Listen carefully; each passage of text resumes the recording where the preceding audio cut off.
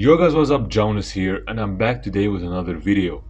Now, you know me, I upload like once every decade, but today I had to bounce back on a previous video that I uploaded and do an updated version because it did not work for a lot of people, and the solutions that I seem to have proposed did not do the job for most of the people who watched the video. And since the video got some retention, I understood that this is a quite trending and recurring error, if I might say, and that a fix had to be found pretty fast. So I went ahead and did my research on the topic towards why we are not able to purchase games from the PlayStation Now, we're not able to do PlayStation Store purchases, and PlayStation Plus is actually failing, and there's no actual reason to why this is happening.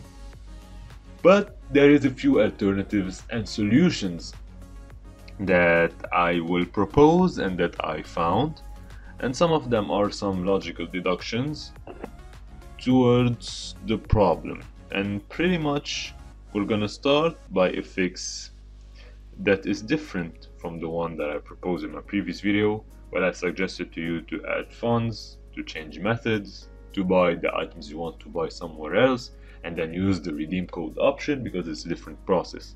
So in this one we're going to go into settings, and then we're going to go into account information. From here, instead of changing the payment method like we did last time, we're going to sign in ID, and then we're going to change the email address that we use to sign in into our account.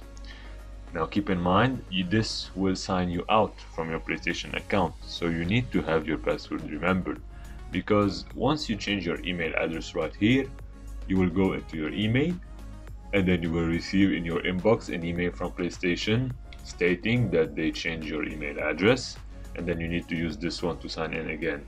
So you're going to confirm this email, and then you're going to go back to your PlayStation 4 system, and then you're going to sign back in using that email account and that new password. From here, go to the PlayStation Store and try to do your purchase again.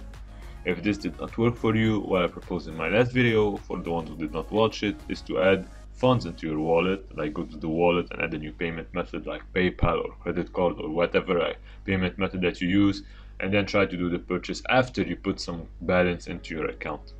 But then for the people who are trying to purchase other stuff other than PlayStation Plus, like free trials and like extensions for games and other things like that, for PlayStation Plus, what you can try as well is to download the free game that prompts you to play PlayStation Plus, to use PlayStation Plus for example, and then go ahead and download that game and then try to buy it from the in-game app, if you understand what I mean. Like, let it prompt you to buy PlayStation Plus, do not search for it by yourself. For the people who try to do the free trial method and it's not working, try actually purchasing PlayStation Plus for 1 month and then try to redo the free trial later on. This might also work for you, as I saw in one of the comments. It worked for some people. And then finally, what I would suggest you to do for people who are buying something other than PlayStation Plus is to change the DNS settings of your PlayStation.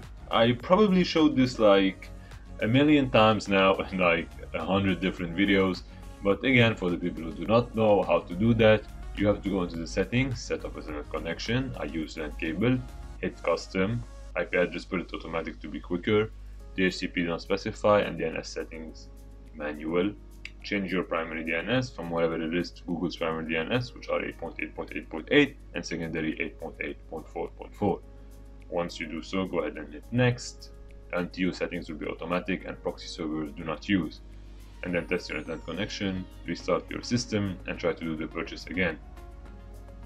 Now, a last thing that I thought about is to actually go ahead and sign out of your account, and then go ahead and create a new account in a different region, and then try to purchase the free trial. For example, if on your main account is you set to primary PS4, try to do other purchases and free trials on the other account that you just created in a different region. This might help you, and this might be actually the fix for you. So I hope you enjoyed this video. If you did, make sure to like and subscribe. I hope this made things more clear to you, and I'll keep looking into the subject myself, see if I can find other solutions, and I'll come back to you with updated methods. And this has been it for today. See you next time. Peace.